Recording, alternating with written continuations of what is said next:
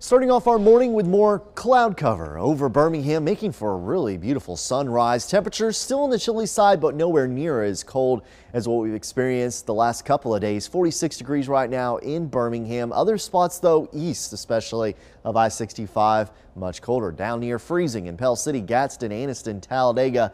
For the rest of us, generally running in the 40s. All quiet on the WVTM 13 live Doppler tracking, though, just a couple light rain showers, all in real time as they push from west to east, exiting Coleman County, moving into Blount County. If you live in Aniana, you may see some of this rain over the next 10 to 15 minutes. Any rain today will be very light. No thunderstorms in the forecast. Temperatures climbing to around 60 degrees, so warmer this afternoon under mostly cloudy skies. The rain chances, they increase for your Friday. You can see some of those showers lining up on our forecast model ahead of our next storm system.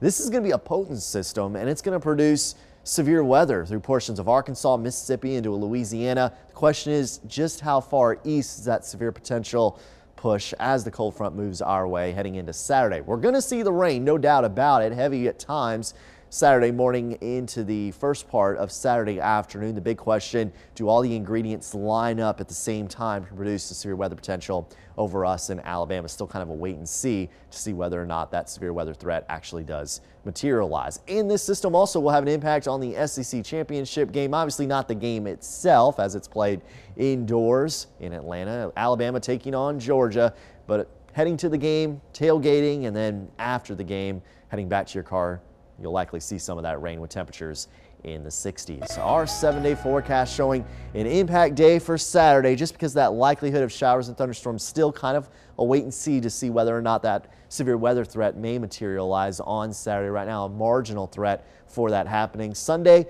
looks drier. Monday, a few more showers around, then turning much colder for the middle of next week. Eunice?